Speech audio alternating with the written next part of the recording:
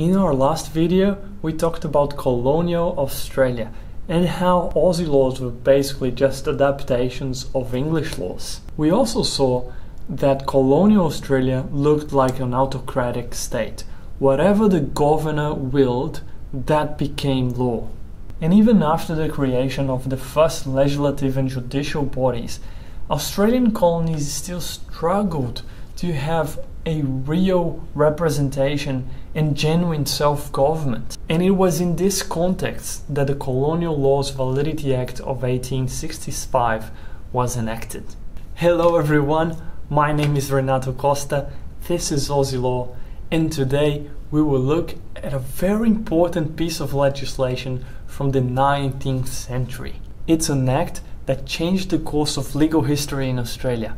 I'm talking about the Colonial Laws Validity Act of 1865.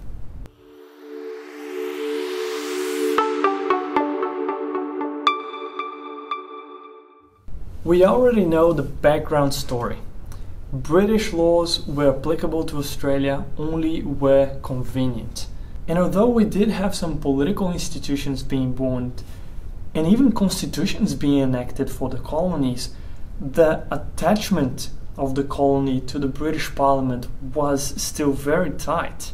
This situation started to change with the Australian Courts Act, but it came to an important development with the Colonial Laws Validity Act in 1865. The Act came to organise a bit more the legal system in Australian colony. And the long title of the Act actually said that this Act was to remove doubts as to the validity of colonial laws. The first thing that the Colonial Laws Validity Act did was to allow for local legislatures to enact legislation that was different from the ordinary UK legislation. There was a certain freedom now given to colonial legislatures to produce new law that was addressed to their local needs. Do you remember that the Australian Courts Act said that all laws enacted before the 25th of July 1828 were valid in Australia? Well, the Colonial Laws Validity Act now allowed for legislatures in the colonies to amend those laws as well. So those English laws that made absolutely no sense in Australia could now be altered by the local legislature. Do you also remember that I said that legislation in Australia was just a mess? It looked like a movable feast. No one really knew what was applicable or not. Well, the Colonial Laws Validity Act came to remedy that situation as well. Now, local legislatures could amend provisions of English law in Australia. They could even amend their own constitutions now.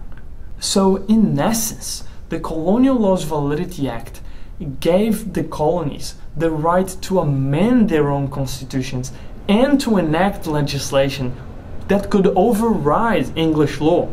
But there is a caveat, and it is an important one. This was not a free pass for legislative bodies to do whatever they wanted. English laws were still to be applied, and Australia was still subjected to the British Parliament. So this is the second thing that is very important in this act. The English Parliament placed a restraint on the colonial legislature's ability to amend English laws. And that limit can be summarized in the word repugnancy. If a British law applied expressly or by necessary implication, you remember how we called that law?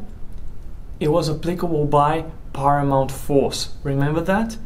So any colonial law that was repugnant to, that is inconsistent with the English law that operated by paramount force, that law then would be inoperative and void. Let me repeat that. Any colonial law that was inconsistent, was repugnant to an English law that operated by paramount force, was to be considered void and inoperative.